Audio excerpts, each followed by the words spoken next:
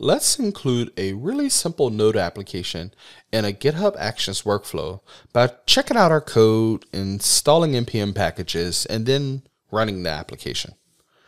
So we already have our workflow. It's just a simple first job workflow. We're going to update this and just call it build node. And we are going to start implementing all the steps we need to build a simple Node application. To start, we're going to create our Node application. We are going to start with a package.json file. We're going to just create a simple JSON object. The name of this is going to be simple. And our main is going to be an app.js file. Again, with the theme of keeping things simple. We are going to create an app.js file. We'll fill this out in a second. We'll create a .getignore. We'll ignore our node modules folder. And even though we wouldn't do this normally, for today's demo, and I would never do this in production, we'll ignore the package lock.json file. All right. Now we have Windows Terminal open. We are going to npm install save moment.js. Or the moment package for npm. That's going to allow us to just write a really nifty app real quick. So console.log hello demo.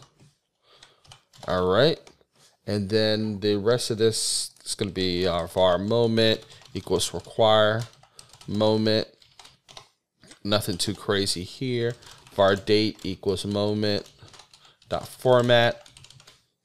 Double uppercase L for a special, just simple format. I think that's just the month, date, and year. We'll print that out to the console. We'll test this out real quick by just running node app.js, hello demo, and then the date of this recording. So everything looks good. Simple app built. Pretty happy with it. We're ready to go. So what we're going to do is we're going to go back to our YAML file and we're going to implement this as a workflow. So two things we really want to implement. The first is so far we're just checking the versions of Node NPM. We want to go in and we want to bump this up maybe from Node 14 to Node 16. Next thing we want to do is we want to actually check out our GitHub code into this workflow. If we try to npm install now, this workflow would fail because our code doesn't actually exist. So we'll need to use what's called a GitHub action. Now, if you've never used a GitHub action before, you can go to github.com/actions.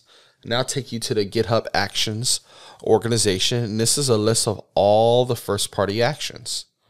There's a wonderful GitHub action to check out a repo. Now, the great thing about this is that you can go to Actions, check out v3. Now check out all the code in the current repository context. That's all you need. So to use a GitHub action, you just type in uses, actions, check out v3, and that's it. Now, when we go to use other actions later, we'll have a with keyword, and that's where you'll be able to specify other properties. We just don't need that quite yet.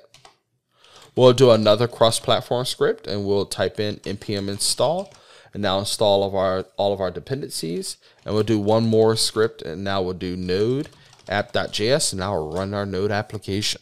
So, pending no typos, we'll type in a commit message at implement simple Node application.